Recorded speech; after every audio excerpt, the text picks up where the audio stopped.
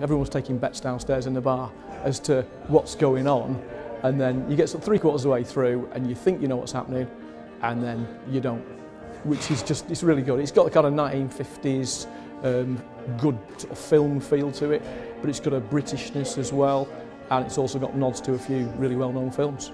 I just can't even, I'm really gobsmacked. Joe's done an amazing job. He writes amazing. He's an amazing playwright. He's very underrated. He really should be out there. I was very impressed by it. I have to say I wasn't expecting the end at all. I thought it kept you guessing right until the very end, and it set a really creepy tone, I thought, consistently throughout. You know, it chilled the blood of most of the people watching. It was really atmospheric and scary. It felt to me like I was watching an old movie, almost in black and white. It felt like dated. It's a modern play written about an age that we still want to watch, even though it's written now. It's really well done. The golden era of movies, but now on stage.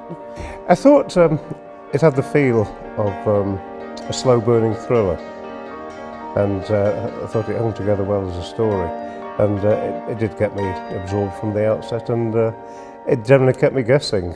I really didn't see the twist coming in the second half, and that was certainly the big payoff for me. I thought it was absolutely incredible. It's the second time I've seen it. It's really exciting because it starts off as like a bit of a slow burner and you don't expect it to go where it goes in the end.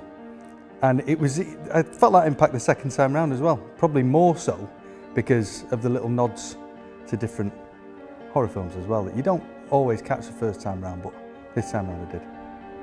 I thought it was fantastically entertaining, although quite unsettling. Massively highly recommend it, yeah. Unybody that hasn't seen it, even if you've seen it before, come and see it again. It's a brilliant story, well told. It's creepy and unnerving, and I liked that. It was good writing and well acted, and I liked the fact that it was all kind of self-aware in a way, and kind of peeled back its own skin to show a monster underneath itself at the end, which was good.